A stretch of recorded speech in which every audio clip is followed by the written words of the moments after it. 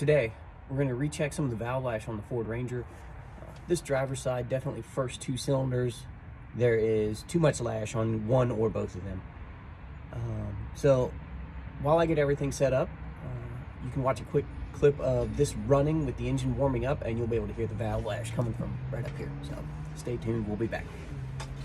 Okay, I've got it to idle down a little bit. You can see it's missing.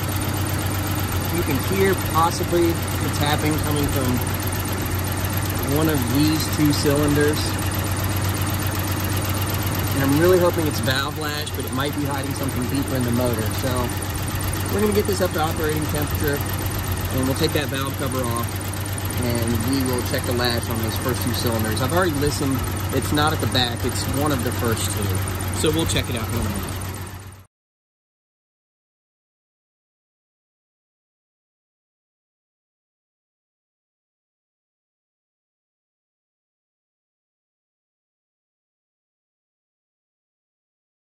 Okay, not the easiest valve cover in the world to get off, but not the hardest. I've got it off. The two cylinders we're concerned about are this one and this one. I've already ruled this one out, just listening. So what we'll do is I'm going to roll the motor over by hand from the crankshaft. And we're going to put a half-inch ratchet on the crankshaft, and we'll turn it so I can get these two freed up. You can hear that little bit. That is tappet noise. However, that may be normal. We don't know until we check. I looked at the specs on this. It is 14 to 16 thousandths. I think 14 intake, 16 exhaust. I'm just doing them all at 15. Feeler gauge, 15 thousandths. I should be able to slide it in here with just some drag. That feels pretty good. This one, maybe a little tight, but we're gonna roll the motor and make sure that that is all the way free already. Let's check over here. That's too tight, so that one's probably still not all the way free. That one is going down. Okay, so this one right now feels good. And we're just gonna turn the engine about a quarter turn at a time, and we'll check this each time until we can get the maximum amount of lash we have on each one, and we'll adjust it down to 15.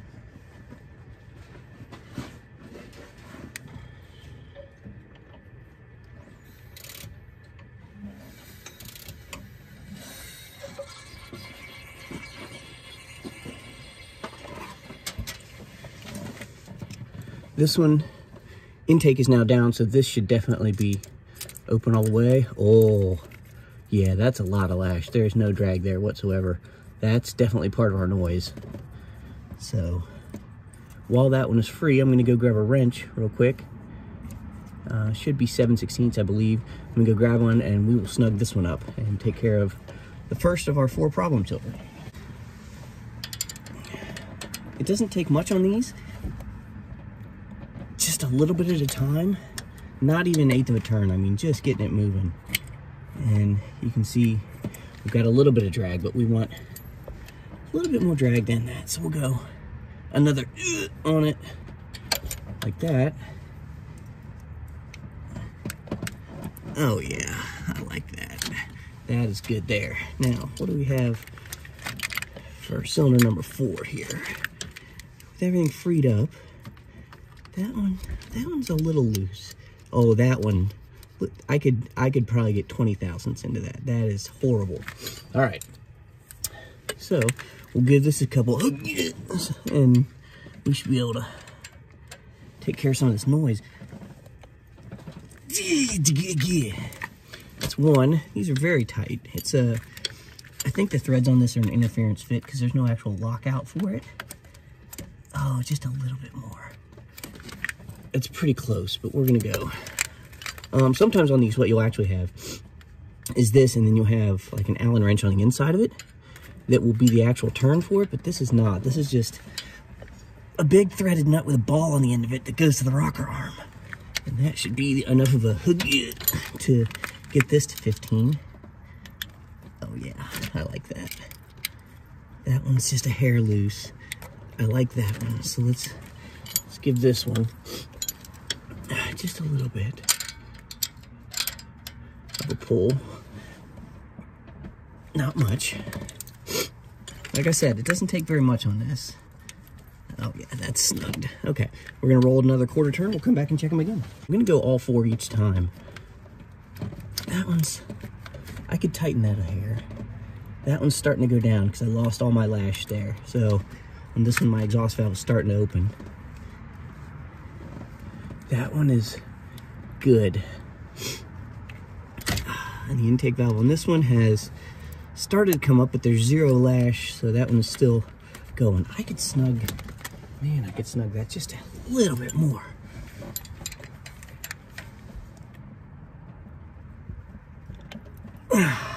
Okay, quarter turn and check it again. And we're back. And that one,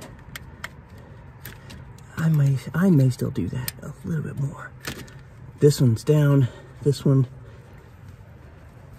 I like that. That's fine. This one might be up all the way. Oh man. Yeah, no, that's another 20 thousandths. That's too much. So there's another way to do this. It's slightly less time consuming. Well, maybe not even that. There's another way to do this. If I had both valve covers off, then what you would do is, there's a phrase, it's EOIC. Exhaust opens. So when the exhaust opens, you check the intake, and IC, when the intake valve is closing, you check the exhaust.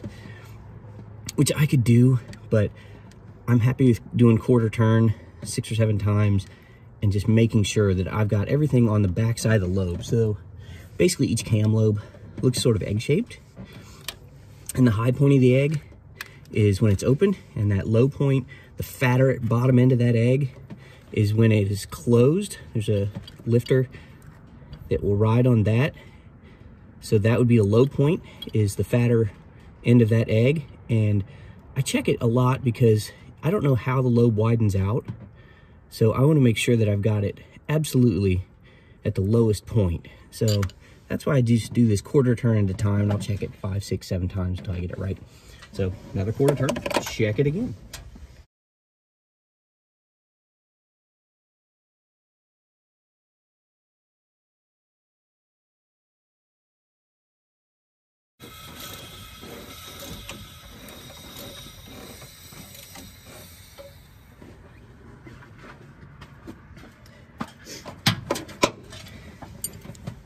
And as I turn that, I don't know if you can hear the engine sort of hissing sometimes. That's compression you can hear. That one, see? That's why you do this multiple times. That one's a little too loose. Come back around to this one. Cylinder number 4. Exhaust. Oh, just a snug. I like that. Okay. Better.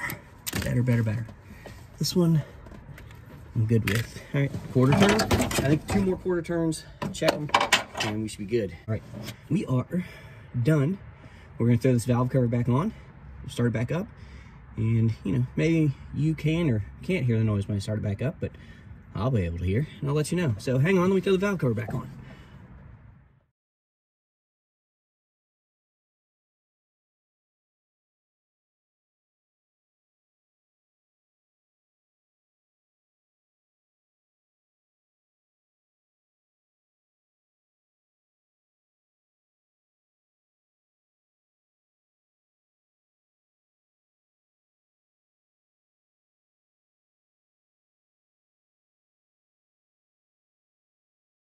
Just taking a quick break inside here, where you can hear me a little bit better while that warms up outside.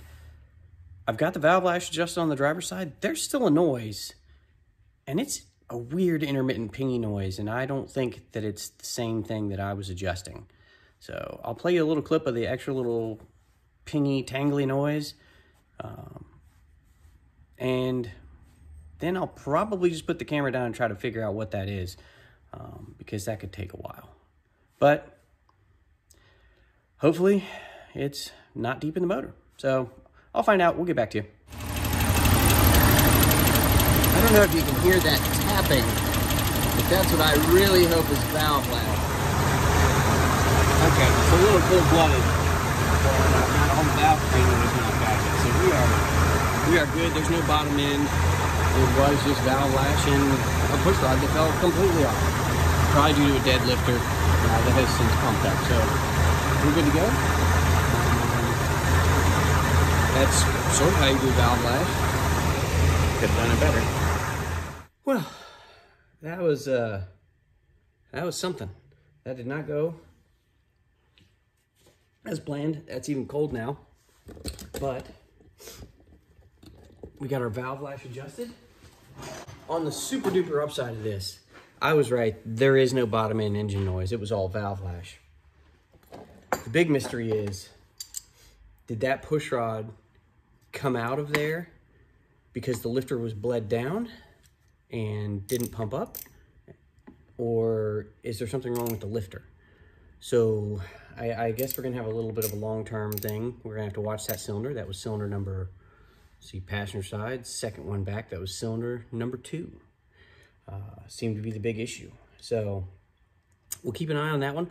Everything looked fine. The push rods on that are not ones that are hollow. They are solid push rods. There's no oil going through the middle. So it was not an oil issue. It was not bent. I did check it before I put it back in. So, you know, fingers crossed that that was the end of the noise for that engine. Like I said, it didn't go as planned, but it did get done. We'll see what happens next time. I'm gonna clean all this up. See ya.